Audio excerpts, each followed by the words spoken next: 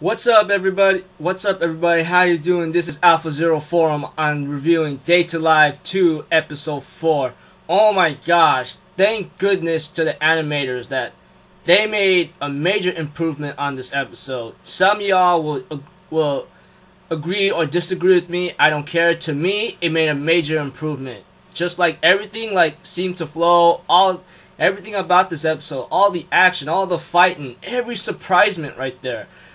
Is like I did not know what to expect, after seeing that episode 4 preview, but I expected it to be a major improvement because episode 3 was way too much fan service. I'm pretty sure all you have to agree on that, and I kind of got disappointed on it when I gave it like 3 out of 5 or maybe less than that because too much fan service. I don't know what the hell's going on with that episode, but this one had a major setback and a turning point for me, and I hope y'all could agree. And I'm about to start this review right now.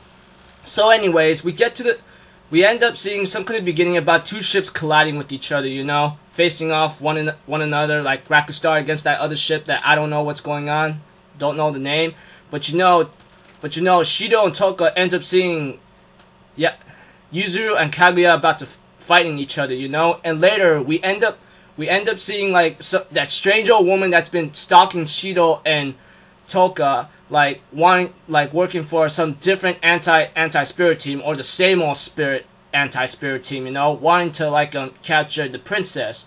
And Toko's raising her sword against her, and Shido says, "What are you doing? You should not do that to people like that." But Toka knew what was going on. She says, "Every time I look at her right now, I have a bad feeling about it, It's not good. It's not feeling well. She's about to do something." Later, she ends up summoning these machines, and the lady and Toka ends up going one-on-one against each other.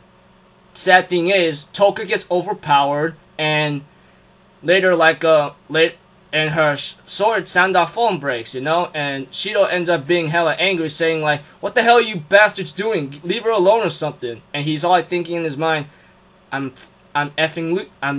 useless again. I can't believe I'm so useless. What am I doing? Let me do something. He's either screaming Toka out loud or screaming in his mind. I don't remember because this is crazy stuff right now. This episode had a great major improvement, and I don't care what you all think, but it made a major improvement. And let's get back to where it started. And ships are still fighting with each other, and I think Kotori was in contact with Rakustar. I wasn't paying attention as much, but Shido ends up having Toka standoff phone in his hand. I'm thinking, whoa, that's crazy. How'd you do that? That's surprising. And later, the girl says, "Oh, you're coming with me too." And it's the machines was supposed to get him or something. And she told the machines, "Oh, if he resists, I could break his arms and legs." And I said, "Yeah, go to hell, woman. You ain't gonna do anything to this boy right here."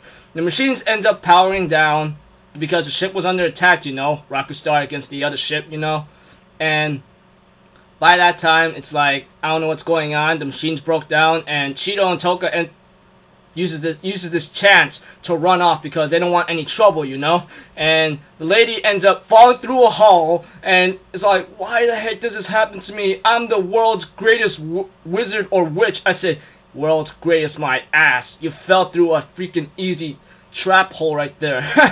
It's funny, really, real funny. I fell through a trap hole. I am the greatest wizard. Congratulations. And it goes back to the lame-o trio saying, "I think we made a trap at a wrong spot, bad location." I'm thinking, you made a good location, girls. You did your job. At the end, it ends, "That's so lame." I'm thinking, girl, stop saying that. Can you say anything else besides those words? "That's so lame." Blah. Then we get to see Shido and Toka at the beach, seeing Yuzuru and Kaguya fighting with each other, and right now, she wants to do something. Shido wants to do something, but he couldn't do anything at all. It's he's trying to use the sword, but he couldn't. But Toka teaches him how to use it, and they end up using it together. I said, yeah, that's what I'm talking about. Good progression with each other, knowing each other, helping each other out. That is what I'm seeing, and that is what I need to see. And later we end up seeing Shido launching a projectile, a slicing projectile between them by splitting the sky. And he ends up talking to him to knock it off, you know, and then the two twins tell him, you stay out of this, you're not part of this anymore. And I'm thinking in my mind, he became part of this ever since you brought him into it. So it's your fault for making him like being part of this situation that you two are in right now, you know? And later it's like, Shido told him, alright, y'all have to like, y'all have a choice. You all could like save each other, lose your spirit powers, and put each other alive. I want both of you alive. They say that's a stupid answer, like way worse than an elementary school's answer. I said, oh man, these two are like hard to get at, you know? And Shido gives them the two options. Kaguya defeats him, lives. Yuzuru defeats her, lives, you know? And Shido says, 3, y'all like, I don't know, put aside your differences, I don't know, blah, blah, blah. Lose your spirit powers, and then come together. And he says, I can't stand with two choices. I'm thinking in my mind, that's another thing that's like related to anybody here. We can't stand having two choices. We'll make a third option if we even have it, you know? Crazy stuff. It's like, here and there, it's like boom, bam, bak, and Shido loses consciousness and fades out right there, you know? And Yuzuru and Kaguya ends up having a little quarrel a bit, but in the end, it's like, they end up talking with each other. Settle the differences. They want to hang out with each other, and it's like romantic love, you know, with two sisters. So I don't blame them, you know. It's hot. It's hot. Y'all think I'm sorry for that. I mean, hot. It's hot.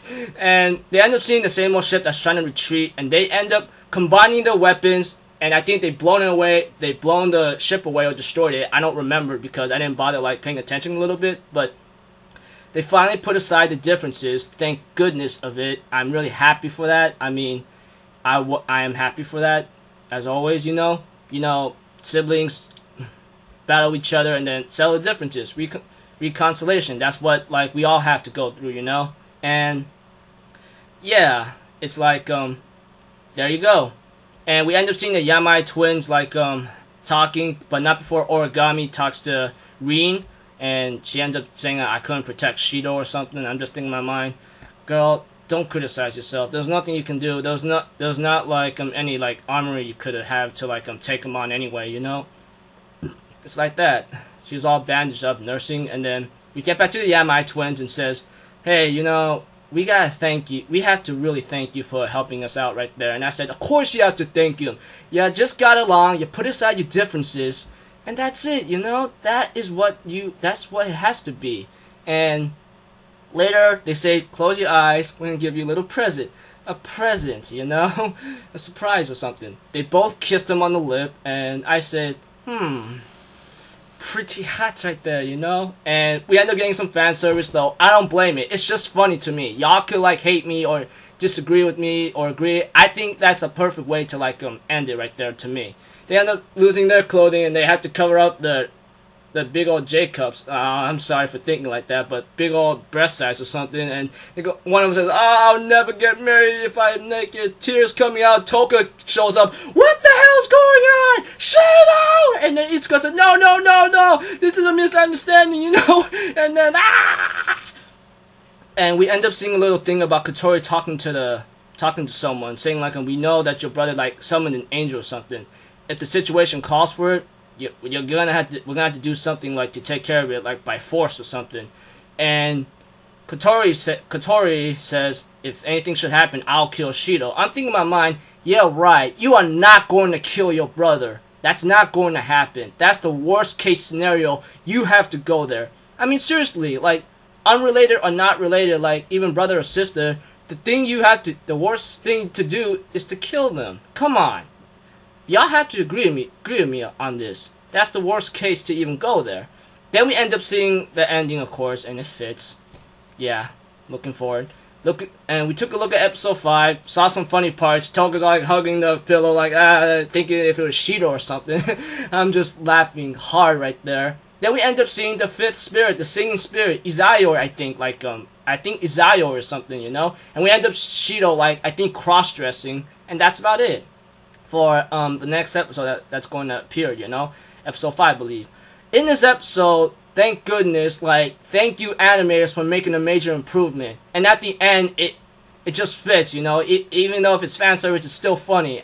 I think like this had a great major improvement on this episode. Some of y'all could agree, some of y'all can disagree, but to me, it made a major improvement. I think it's like Data Life 2 has this like ups and downs, ups and downs, and ups and downs, you know? It's like a roller coaster. Like, it'll turn out bad, but it'll come up good, turn out bad, come up good.